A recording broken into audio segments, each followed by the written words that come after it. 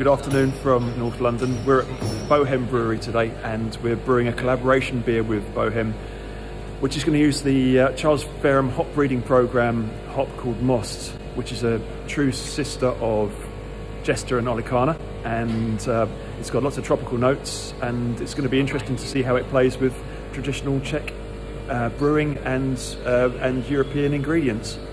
With the hops, we are going to boil for 90 minutes, and the first hop is going to be Sass, and it's going to be only 600 grams, so literally just bittering, no aroma, no flavors, because the whole point of Brew from our side is to show how the most hops taste in a beer. Right, okay.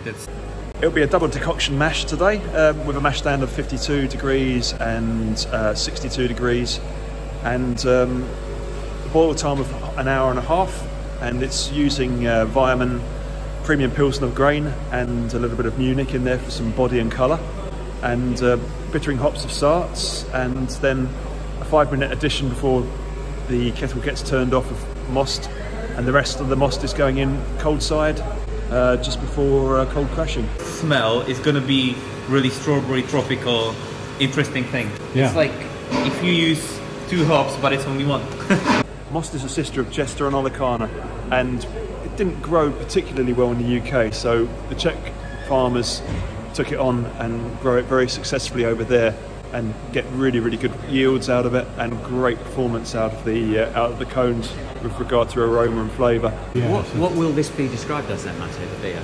It's going to be pretty much single hop, dry hop lager, I think. Dry hop lager.